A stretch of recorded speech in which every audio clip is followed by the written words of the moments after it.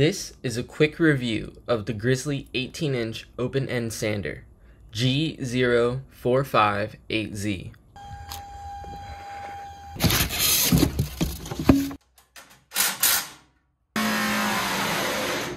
This sander is trash. If you make a lot of cutting boards, it's probably okay, but it's still weak.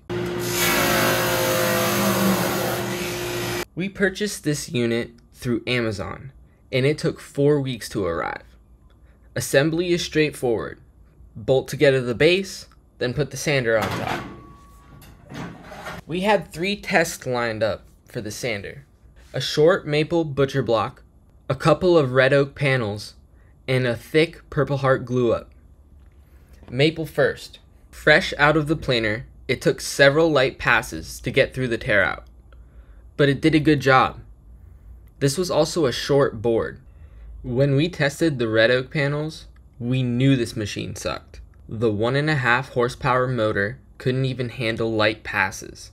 Several times the motor quit on us at a random part of the panel. Another issue with this sander is that the head flexes up on one side, leaving you with an uneven sanded surface.